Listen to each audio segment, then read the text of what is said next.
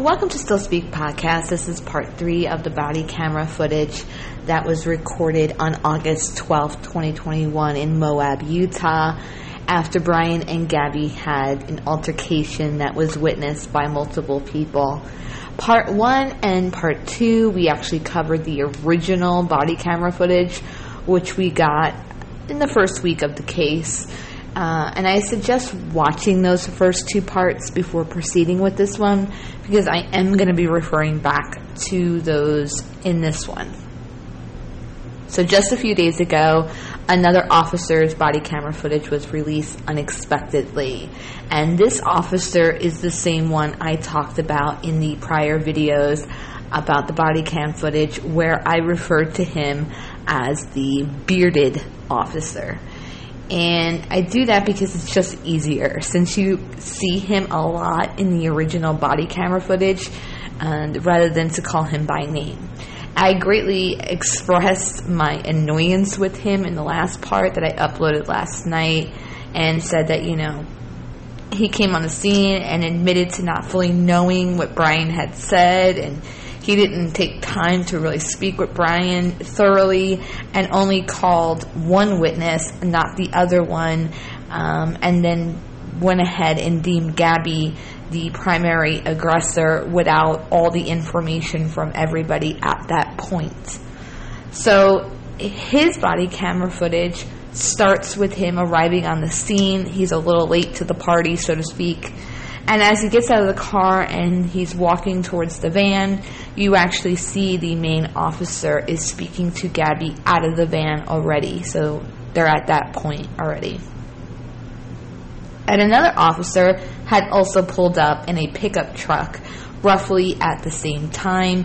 One came up on the right side of the van, on the passenger side, and the bearded officer came up on the left side. So Brian had 2 officers approach him in this van from both sides. So bearded officer guy says to Brian, hey, how's it going? We got a call about a male hitting a female, and 2 of them getting in this vehicle and taking off. Brian looks at him as he spoke, but as soon as he finished, he turned and looked at the other officer on the passenger side window. Brian kind of throws his hands up and he starts to stutter. I don't want to try and defend myself by saying anything. Everybody pushed her away. She gets really worked up when she does. She swings, and she had her cell phone in her hand, so I was trying to push her away, but now those were his words, not mine. That's what the caption and what he said. So he's not making a whole lot of sense. He's kind of caught off guard, because they're telling him, hey, we had witnesses that called in about you guys. And he's kind of like, well, I don't want to try to defend myself. And then he goes into this whole thing about her, that she gets worked up and she was swinging and she had her cell phone in her hand and he was trying to push her away. But he's stuttering and trying to get through this, because he's probably thinking, oh my gosh, what's going on here? Two people called in, wow. At this point, the main officer then comes back over to the van on the passenger side as well. And I discussed before that Brian had leaned forward and immediately asked this main officer if he had spoken to his fiancée. But the officer didn't hear what he asked, so Brian then asked again. But he said, did you speak to Gabby? And the officer said, yeah. And so in the original footage, you actually see Brian go and sit back from leaning forward. And at this point, he seemed very concerned about what she had told him. And it almost felt like he was waiting for the officer to basically disclose to him what Gabby had said. At least that was my impression from his body language. But I'm, of course, not some, body language expert, just how I took him. So the bearded officer, whose footage it is, walks away at this point from the van. And main officer asked Brian to get out. And all 3 officers are now standing between the van and the SUV that Gabby is in. And there's this little cove area. You see it in the body cam footage. And what's interesting is they do not ask him for his license and registration, and they just witnessed him hitting a curb, at least one of the officers, yet they didn't ask for that. I didn't hear them in the original, and I didn't hear it asked in this one. And they also allowed him to get out of the van, walk up and around the van, and walk over to where they were standing without checking to see if they had any weapons first, which is really strange, right? Like, don't you think they used to be checking that? They just let him, like, all willy-nilly get out of the van and walk over to them. So the other two officers start to talk to Brian. They tell him to sit on a curb. Now, where they put him on this curb was right at the front of the SUV that Gabby was in. Okay, so feet away from Gabby. And the bearded officer, instead of standing there and listening to what Brian was going to say, he walks over to Gabby, okay, in the SUV, again, just feet away. And he introduced himself. And he says, "My name is Eric," which I knew his name was Eric, but I like referring to him as the bearded officer. Don't ask why, other than it just seemed easier. And it's a way to, distinguish him from the other officers. So he asks her name and her age. Of course, she answers. And then he says, "What's going on?" And Gabby sort of like collapses into herself. Like her body kind of collapses into herself. And she says, "I'm having a stressful, very stressful morning." And again, she's referring to morning. And I said in part 1, they both kept referring to morning. But this was in the evening. This was close to 4 or 5 o'clock, I believe. And so their incident was right before this. But both of them kept saying morning. So here she is again saying that it was a bad morning. It was an awful morning, a stressful morning. And this gives me the sense that they had been arguing since the morning. Just how I'm taking it, because they somehow were stuck on the morning time for some reason. So he asked her, is he a pretty good guy, meaning Brian? And she's like, yeah. He's like, what happened at the Moonflower? Well, I just get really stressed out this morning, reference to morning again, trying to get a lot of work done, and I was apologizing. I had thrown a bunch of stuff in the back because all our bags in the back there. I was apologizing. I was like, I'm sorry that I get so stressed out because I am OCD. And, note here, she did just tell a very similar story, almost exactly to the main officer just minutes prior. So she continues, I was just organizing some, and sometimes I just have a mean attitude.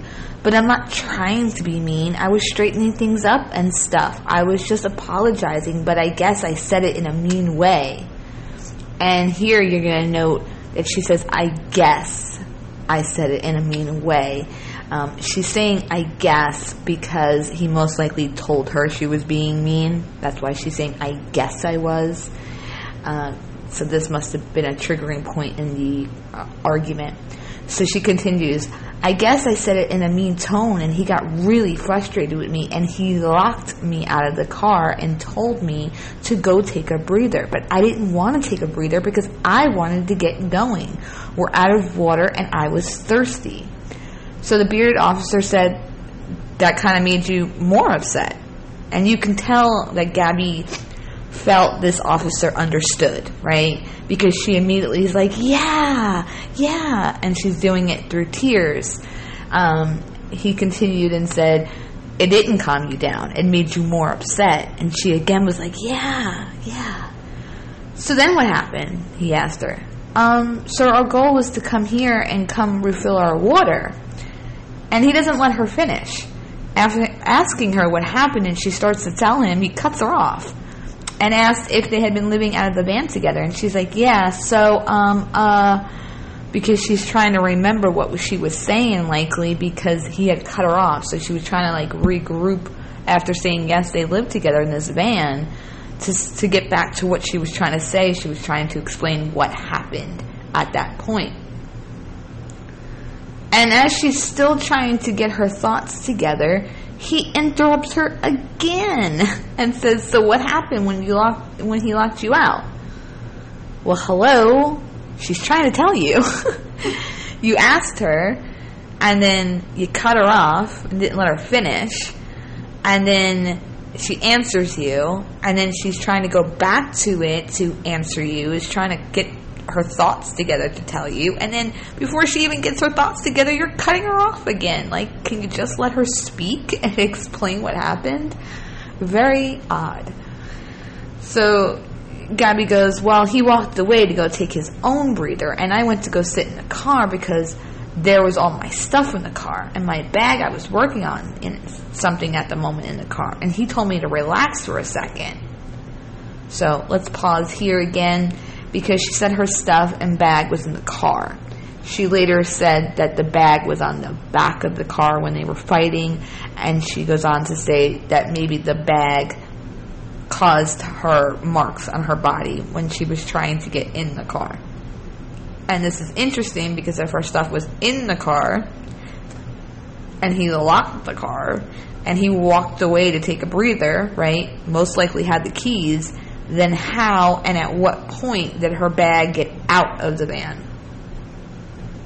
That's really important because the witness mentions this bag being on the back of the van as well here shortly.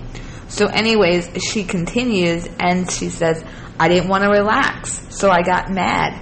I don't mean to be mad. Then he asked what happened when they were driving, and he interrupts her a third time when he does this and says, is that something on your cheek? It looks like you did get hit in the face. Kind of looks like something like hit you in the face.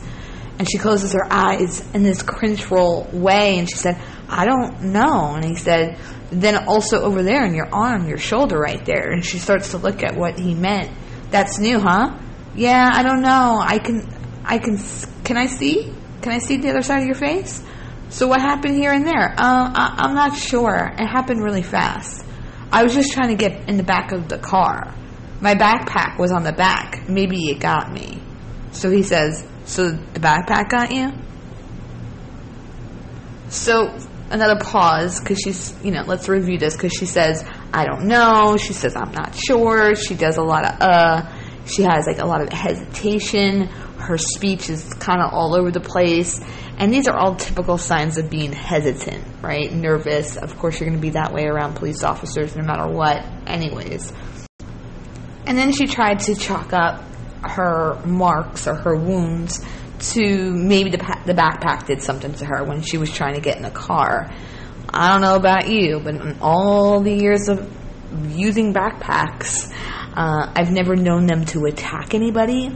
The only way that a backpack will hurt you is if somebody's swinging it at you or they throw it at you. I do want to point out, though, that it often somebody who's being abused will blame something else or themselves, like, it's my fault, it's my fault. For example, if somebody is thrown down the stairs and they break a rib, right, they'll say, well, I tripped and fell down the stairs. I wasn't paying attention. Or somebody might have a bruise on their face, and you'll be like, why do you have that bruise on your face? And they'll be like, oh, I walked into the wall. When really, that's not the case at all, right? And this backpack thing where she's trying to say, well, maybe the backpack caused these marks on me, kind of reminds me of that. And, she does go on to eventually say that he grabbed her face. So why is she here initially guessing that the backpack left a mark on her face rather than to just initially say, he grabbed my face? But then the officer continues. So there are two people that came to us and told us they saw him hit you. So there's two people saying they saw him punch you. Now, side note, I did not see or hear either witness say punched.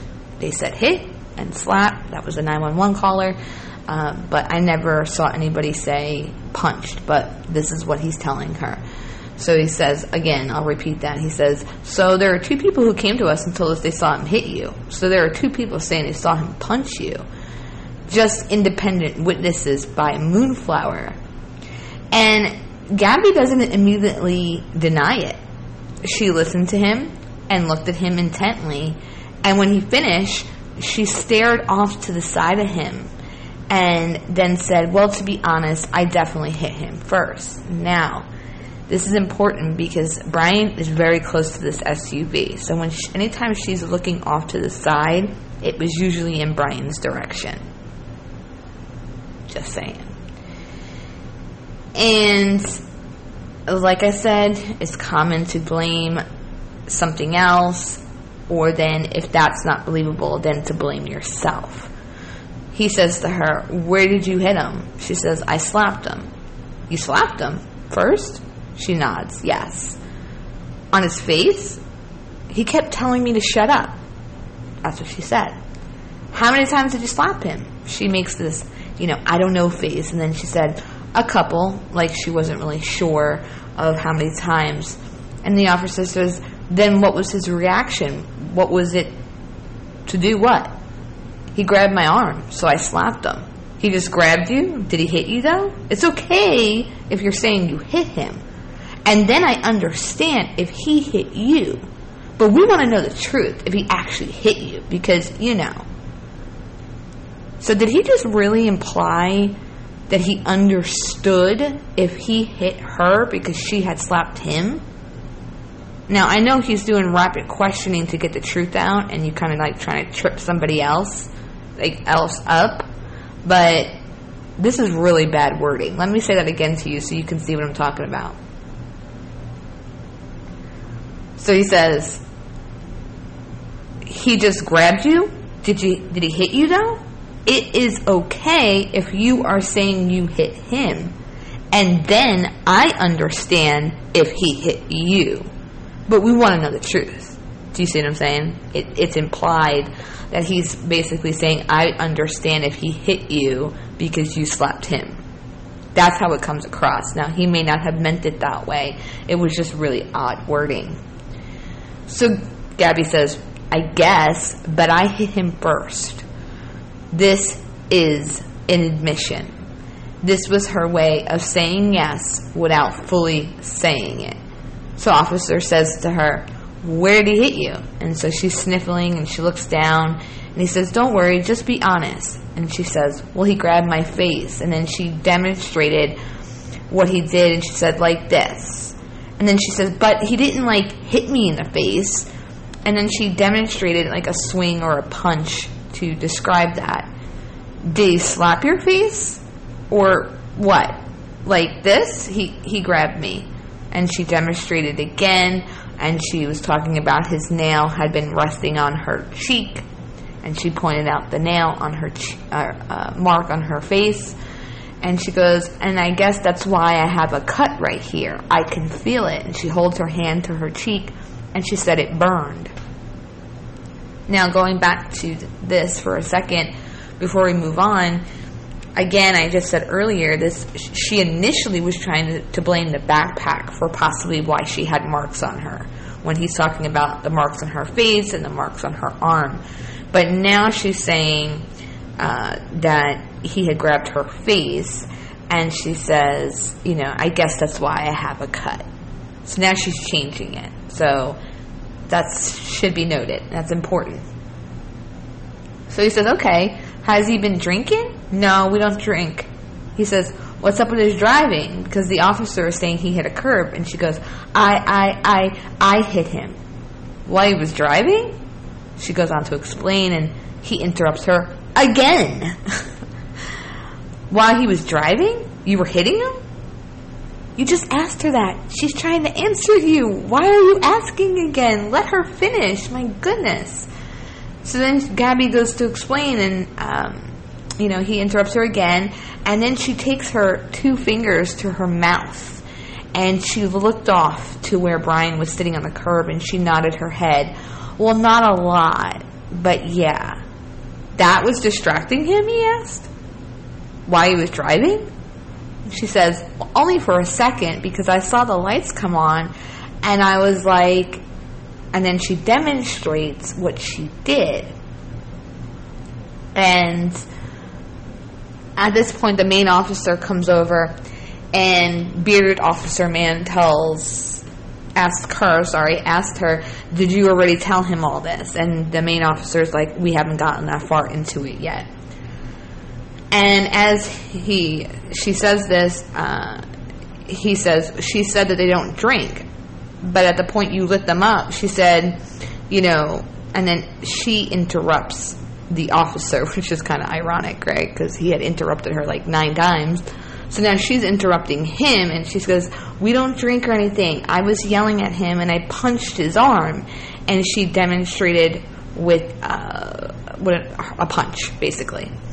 And what caught my attention about this is that she didn't try to reenact it exactly how it happened, because when she does this punch move, she used her right arm and hand.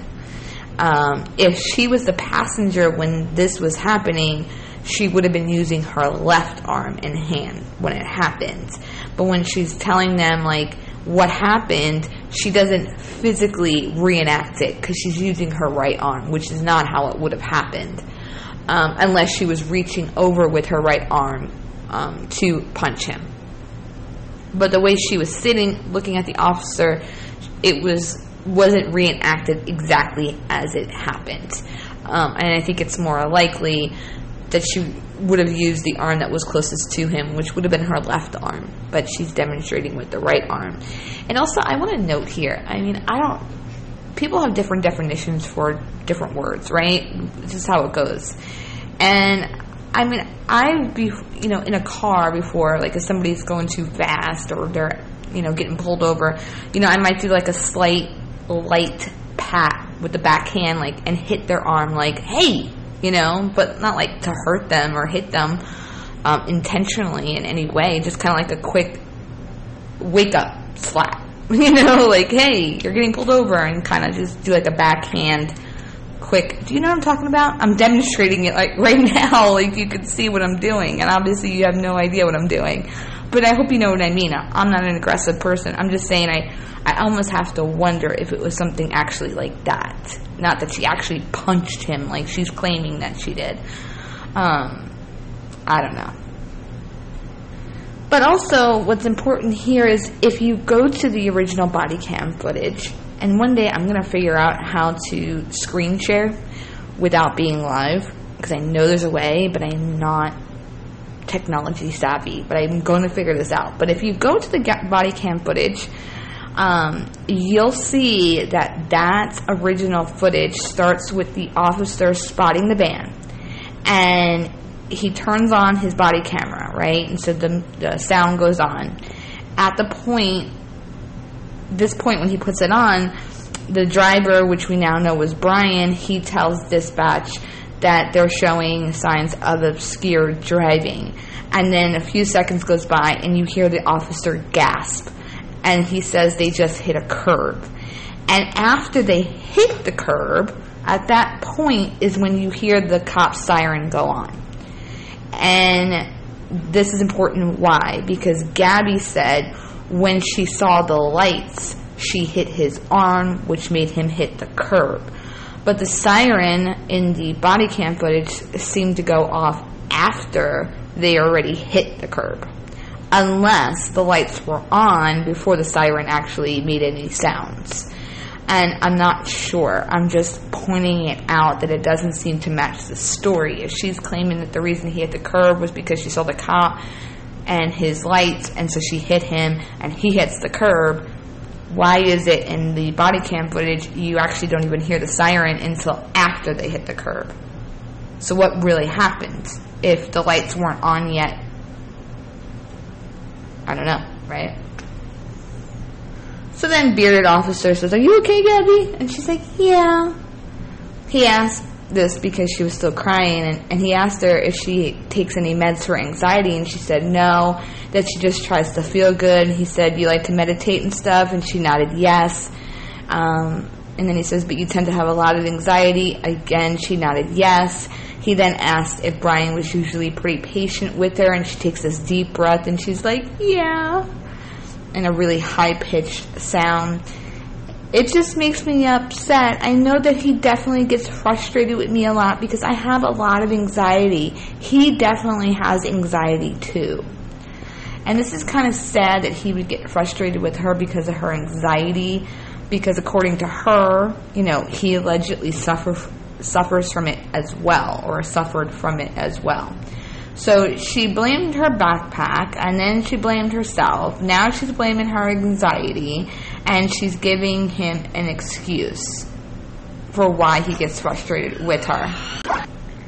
Had to pause there for a moment. I had a child come and need something to continue here. He then tells Gabby, that it's a bad combo if you both have anxiety, and then he shared that he has anxiety too, but that his girlfriend is really, really calm, and she's a way of taking his anxiety down, but that his ex-wife, and then he says, that's why she's my ex-wife, and Gabby thought that was so funny, and she starts laughing.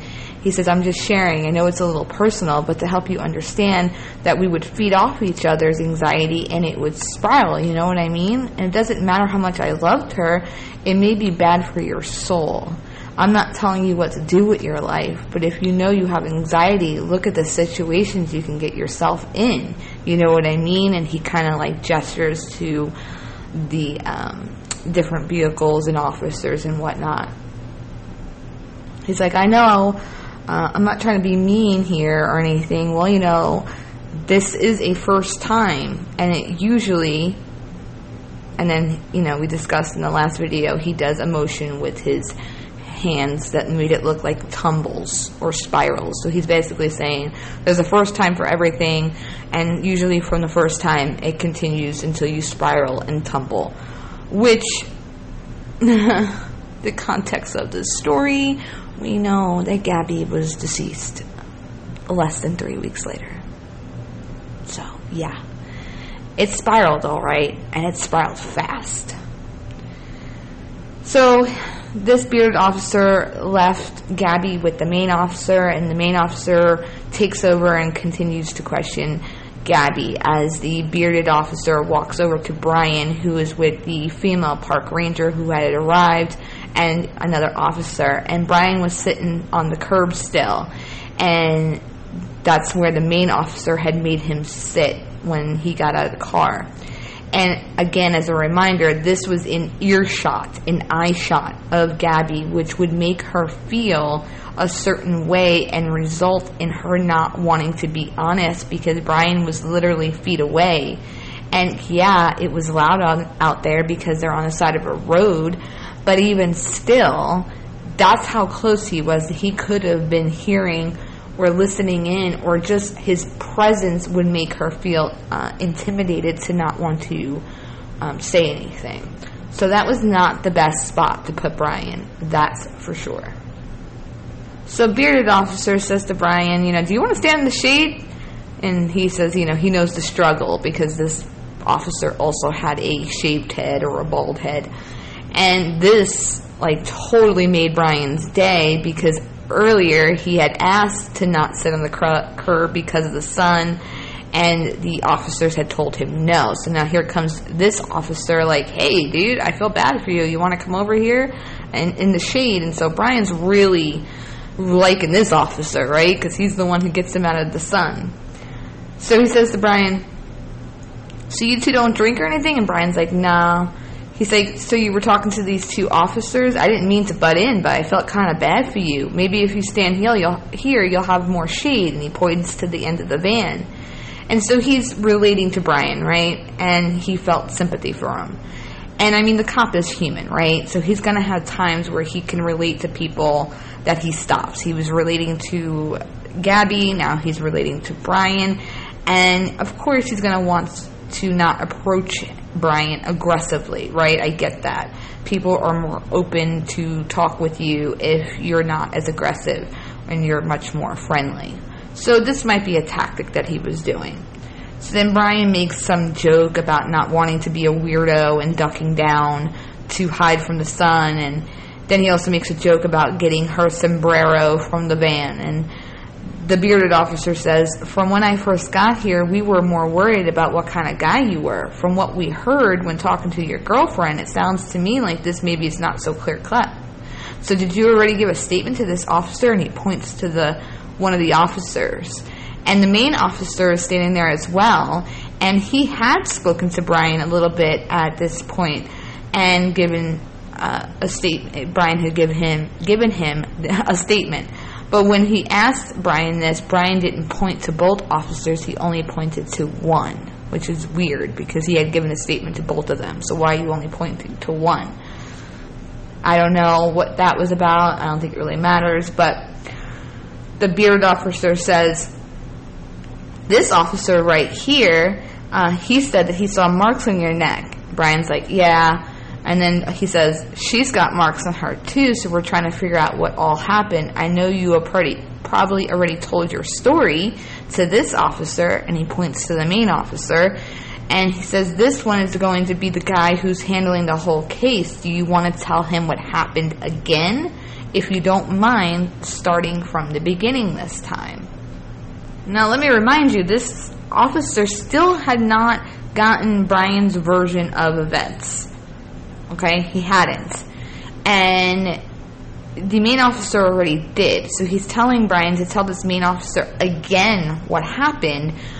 And at first you're thinking like he's going to stand there and listen this time, right? Because he hadn't yet heard what Brian said. He only heard what Gabby had to say.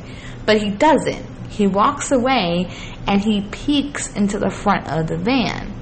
And at this point you can actually see that there are things that are on the dashboard that did not appear to fall off of the dashboard when they hit the curb. Remember, I mentioned that in the last video that the back of the van was a total disaster, and I gave all these possibilities of why that could be. And it seemed that the back of the van wasn't like that solely from hitting a curb. So the fact that the back of the van was a total wreck, but the front wasn't, and nothing on the dashboard seemed to have fallen, then I backs up my theory that the back of the van did not get messed up from them hitting the curb. And then he walks back over. He listens to Brian for about not even 30 seconds. And the female park ranger walks over with a Gatorade for Gabby, and the main officer asked the bearded officer to go take it to Gabby. And this park ranger woman was under the impression they had been drinking, because bearded officers like, oh no, apparently when Officer Roberts turned on his lights, she started punching him. In the park ranger lady starts laughing. She thought it was funny that they hadn't been drinking, that this was a case of the lights went on and she started punching him in the arm, which caused him to hit this curb. I'm not really sure that's funny, but she laughed. She thought that was funny. And he says punching him, whereas Gabby didn't describe it as punching him. She said it was quick, blah, blah, blah. So he walks over to Gabby. He's basically talking to her about Gatorade and if she prefers water. She says she prefers water, so he walks over to get her water. And when he does that, the park ranger female comes over again and he says to him, are you worried about her story? And he's like, no, you can talk to her. She seems like a sweet girl. She's 22 years old. She has a lot of anxiety. And from what she's been claiming, she is the full-on aggressor here. And park ranger lady is like, well, what's he saying? Meaning Brian. And he replied, I'd love to go talk to the independent witness, and maybe that's what I'm going to go do. So he, again, doesn't go to find out what Brian's saying. He goes to the car to call one of the witnesses. There was 2 witnesses. This is now confirmed. He only calls one of them. So he gets in his car, he's dialing his phone, blah, blah, blah, right? So he calls the witness, and they kind of, mute his name and whatnot. And he says to him, we have the van stopped, we have the male and female separated, and we got both of their stories now. Which he didn't have both their stories because he still hadn't heard what Brian had to say at this point. Now, the other officers did. He got Gabby's story, but he didn't have Brian's story. So, technically they had both their stories, but this particular officer who's talking to the witness did not have both of their stories. Just saying. And then he says, we're not looking for them so intensely now, so I wonder if you have a moment to repeat to me exactly what you saw. And so he starts off saying that he was standing on the sidewalk talking to one of his friends, and he saw a couple arguing a bit, and he wasn't staring at them, but he did notice them. He says it seemed like they were squabbling over a phone. Now, Brian did mention that Gabby had her phone in her hand. So, maybe it just came off as they were fighting over the phone. And he says, I want to say that he was trying to grab her phone, but he wasn't sure exactly why. And it seemed like, he says, that Brian had, locked the van on one side, and the male was stepping into the driver's seat. And she was trying to get into the van, and he was saying to her something to the effect of, why are you being so mean? Which goes back to what I said earlier, right? Because I was saying earlier that she says, I guess I was being mean. And I said, her saying that is because he had told her that she was mean. So this backs me up right here. And I'm hearing this part for the first time, to be transparent here. So this actually does back me up that he had said to her, why are you being so mean? And then he kind of describes that she hit him a few times, but it wasn't like slugs. It looked like two kids fighting sort of way. But then he says something was off. There was a bad vibe. And he didn't really seem to understand why she was trying to get into the driver's side. He didn't really know what the argument was about. And he said that he thought about calling it in, but then he walked into a place right there, and another gentleman who was the 911 caller that we heard was calling it in, and he was like, oh, good on you. He's asked if he saw the male hit her, and he was like, I don't know. He didn't really know for sure, it seemed. And then he says, that he maybe saw a push or shove, but not like a full-on hit or a punch to the face or anything, was his words. And then the officer says, was it an aggressive push or was it like a defensive type of way? And he's like, it's really hard to say. I don't really know. It was hard to know what was going on. And then he goes into, talking about how it seemed like he put her backpack outside the van, and he was trying to lock up the van, and he was trying to get in the van. So now if you go back to the original footage, Gabby had expressed that she thought he was going to leave her there because he had locked her out. So, and then he starts talking how, like, it got weirder the more they got closer to this van, and he was trying to get into the van, and everything just felt off. And he said, and then he said, well, did you see her hitting him? And he's like, well, yeah, not like closed fist or anything. It was like, she was like hitting his arm, like, let me in. And then he ends with saying that, he was casually observing them, but something did seem off. So overall, this witness really didn't seem to know too much. It sounds like they were making a ruckus, right? And it caught his attention briefly, but it was hard to tell what was happening or what they were arguing about. And he really didn't have a good grasp on what was unfolding between this couple. And he was actually not the one to call it in. He was the one of the witnesses, but when he walked in, then he sees somebody else who was already calling it in. He ends the call. He walks over to where the other officers were talking with Brian. He says, hey, I talked to one of the two witnesses. Let's come over here and talk real quick. He pulls him aside, and he starts to tell him what was discussed. But can we have a conversation here real quickly? So he's telling this main officer that he said that he never saw him hit her, that he saw... You know what? I'm actually going to play this part. Hang on one second. To get away from both of them. So, he said that he never saw the male strike the female. He saw the male trying to lock her out of the vehicle. She even told us that he was trying to lock her out, told her to go take a walk. And then she was trying to get in. She eventually couldn't get in and actually clawed her way in through the driver's door. He says, I don't understand why she's doing that. Well, I think it's because it was the only door that wasn't locked that she could get through. She's trying to get it over him. He's trying to disengage from her. I guess he hung her backpack on the back probably so she could have her shit so that he didn't have to engage with her.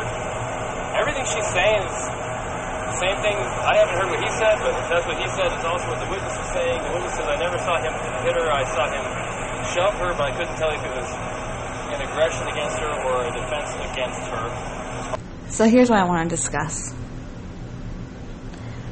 Why is it okay for Brian to lock her out of the vehicle? Right? So these witness is saying that he locked her out of the vehicle. And that at one point she got to the driver's door, because I guess that's the one that wasn't locked, he says.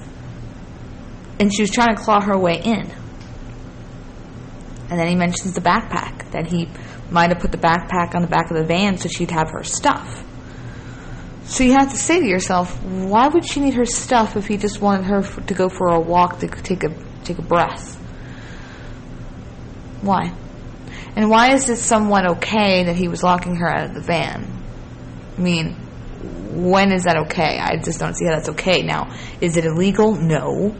But it seems to me that even though we want to say she was the aggressor, we're leaving out what was making her aggressive or making her upset.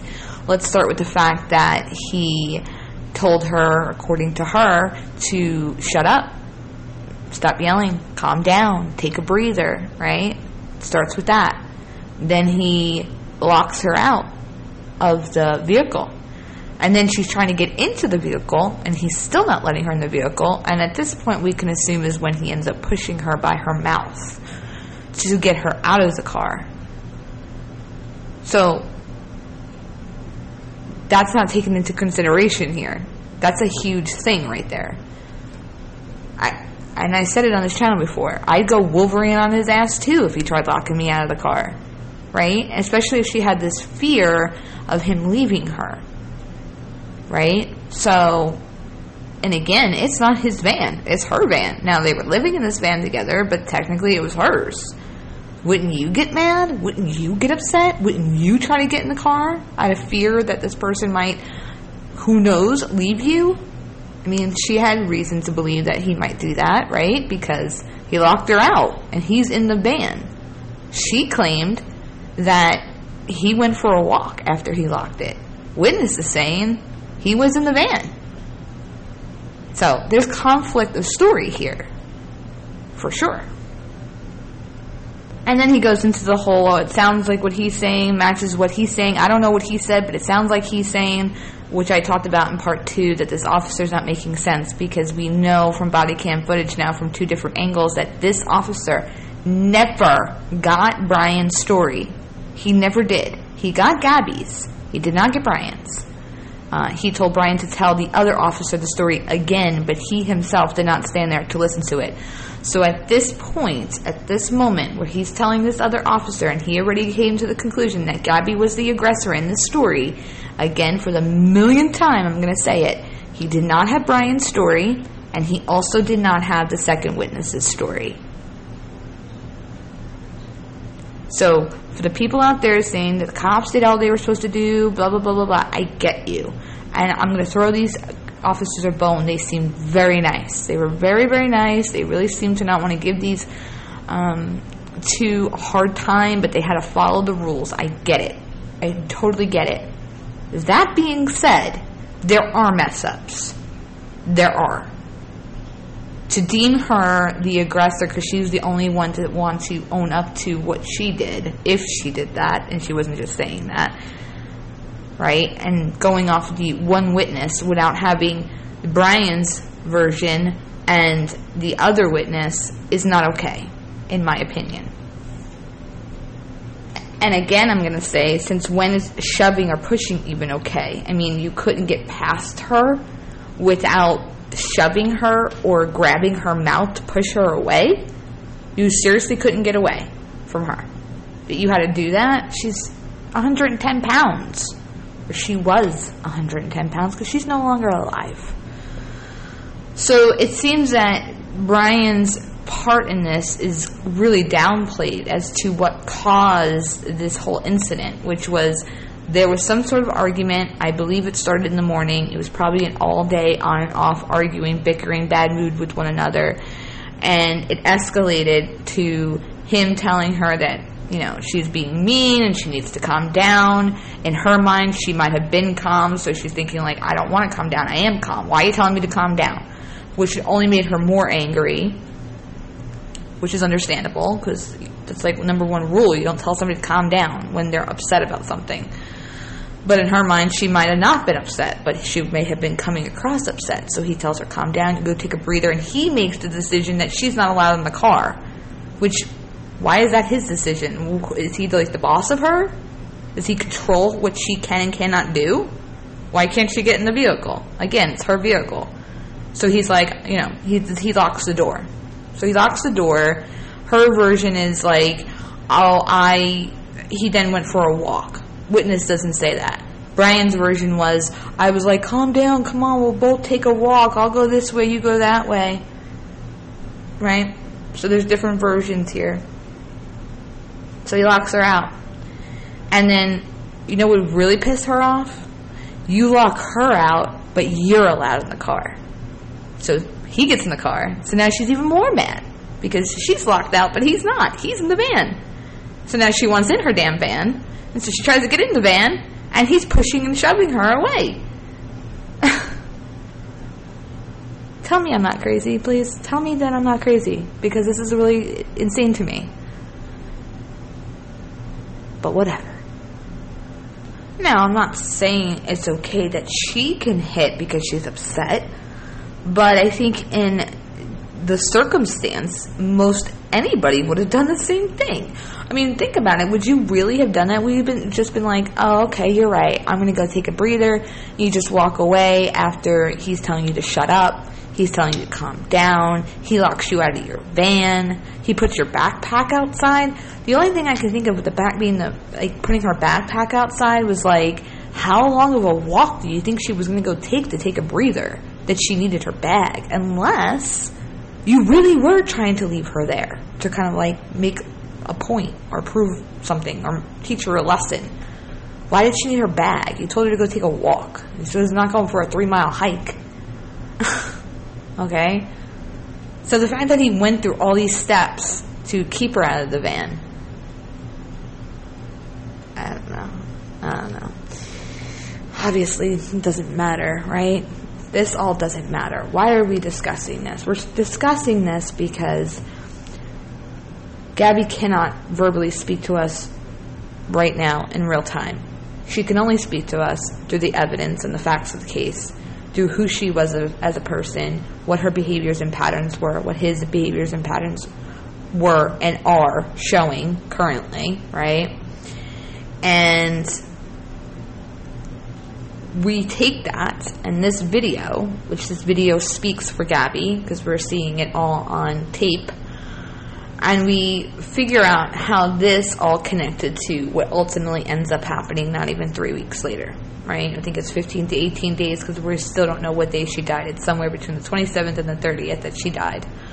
So we're just discussing it to figure it out, but we're also discussing it to bring awareness to abusive type relationships, the signs of things that we need to be looking for to prevent something like this happening again.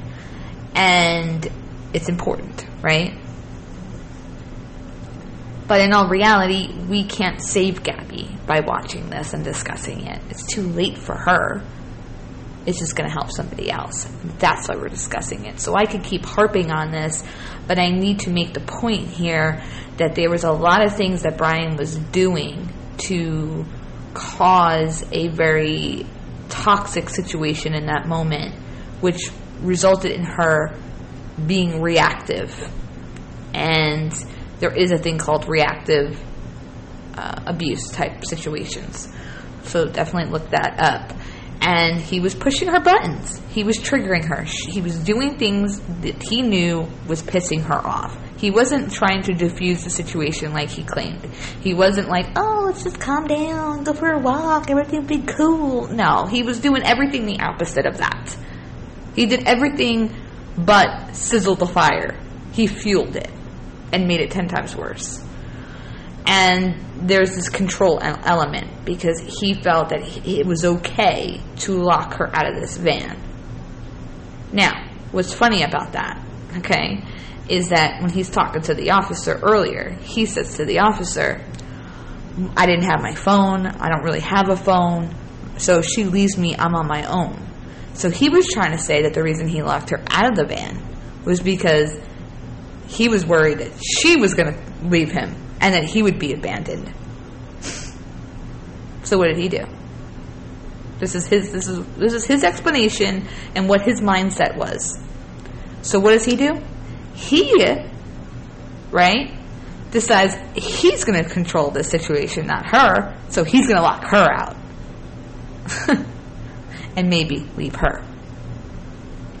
So overall, this is a total shit show. And there are issues here.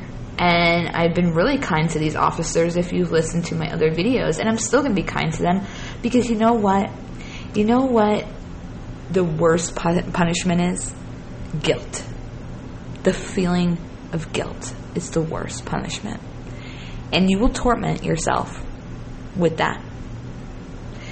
And I have no doubt in my mind that these officers, once they heard she was missing and that she ended up being deceased, that they have thought about her all day, every day since that happened. And I'm sure that even if in their minds they think they did everything right, they still regret how it was handled. That they still think, wow, did we get this wrong? Or they think to themselves about this incident over and over and over and over and over and over and over and over and over and over and over again. They replay it and replay it. They possibly even watched this footage 100 times themselves and was like, oh my God, I cannot believe she ends up being dead. They had like an intimate moment with this girl. They thought she was sweet. She's, all pitiful in the back, bloodshot eyes crying, explaining everything. And they have to live with the fact that she's dead now. So I'm glad they're doing an investigation. I am glad that down the road we may see some things change. I'm not here to bully them like I explained last night. I am not an expert. I'm not ex-law enforcement to speak too much to if protocol was breached in any way. I'm just giving you my observations and how I feel watching this and what I get from it. So, and before I go, I just had a thought, and I had to actually pause, because this is how my brain works. Something comes up in my brain. Something sticks out to me. You'll pick up about this about me. Something, I'm very, I pay attention to detail, right? And little things like will stick out to me, and what I do is I take that, and I'll get a quick thought in my brain, but I have to flush it out, and I have to think it through. And then when I do that, then I can come and give you a more flat-out explanation rather than a jumbled one, which I often see in other people's videos, which is nothing wrong with that. I just like to, what I'm saying, you're going to go, oh, wow, you know what? That's a really good point, right? So I paused for a second. Let's think about Brian Laundrie here for a moment.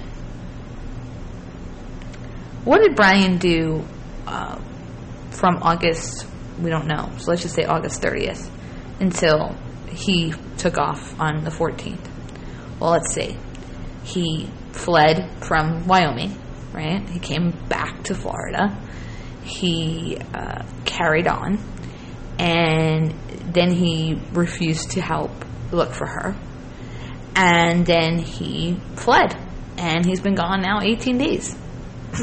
If he really left on the 14th of September, right? And he fled, took off, vanished, disappeared, whatever word you want to use other than missing, right? When things were getting hot, when things were getting heated, when there was a conflict. And the conflict is that he knew what happened to Gabby, and he knew where she was, because he, and he alone, was the last person with her, right? And we've been saying that since day one. Even if it ended up being an accident, even if it was that he left her there alive, at the end of the day, we've been saying from the start, he knew where she was, or he knew where he left her, and he knew what had happened to her, whether that was she was alive or dead somewhere, right? Then we find out she was dead. So we know that he knew where she was and what happened to her. And so that's a major conflict, right? He obviously is a person of interest because what the hell happened? Then it's an even further conflict that the police named him a person of interest. And it was at that point that he took off. So he ran from this conflict rather than facing it head on or taking a breather, right, as he liked to say, and calm down, right? He took off. Now take that in the context of this situation. He was trying to explain it as like she was going crazy. She was the crazy one. She was going crazy and she was losing it. And I was like the cool one. I was the calm one. I was the one that, he didn't say these exact words, but this is what he was trying to portray to the officers, with that he was the cool, calm one. And he was trying to be like, just, we'll go for a walk. We'll take a breather. What's the odds of that? What's the odds that in this situation, he was the cool, calm, collected one? The one that was like, we just need to calm down and breathe, and then we'll come back together and talk it out. When he wouldn't even talk to help find her. When he wouldn't even talk at all to find his missing girlfriend, fiance. And then he took off and ran from a massive conflict. Patterns. Patterns are important here.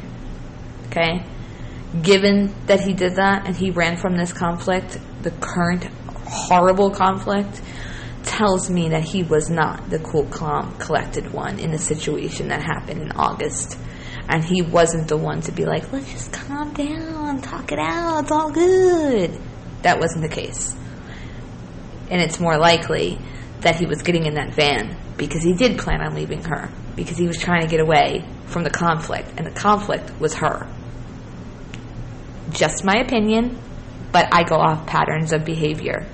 And I look at this situation, and I'm not buying what he's throwing down. I'm not buying what he's telling these officers. This, oh, I was the cool one. And I know I keep saying that.